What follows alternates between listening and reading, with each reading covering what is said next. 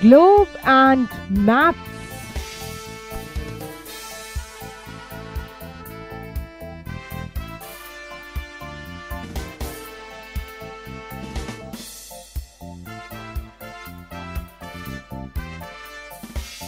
A globe is a model of the earth which gives us a very accurate idea about the earth's surface.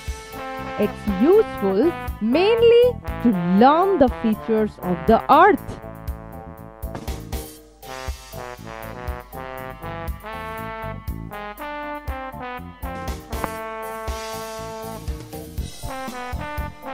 Maps are two-dimensional representations of the earth on a flat surface. We can draw maps of continents, countries, states and cities. We can give and get more detailed and specific information through maps.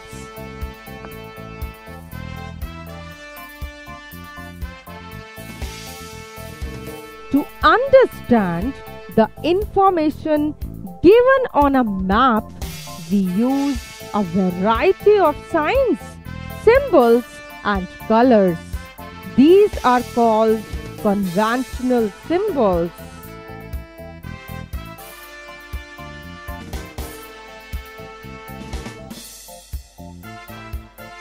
A book of maps is called an atlas. It contains a large variety of maps: physical maps, political maps, and road maps.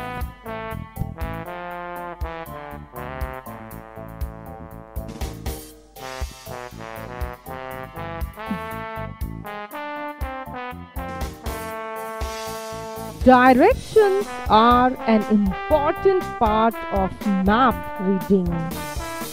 Maps are drawn in such a way that north is always on the top, south is always at the bottom, east is on the right side, and west is on the left side.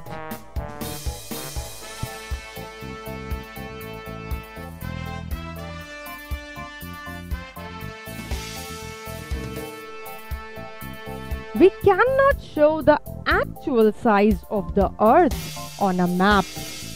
So, we use scales in maps.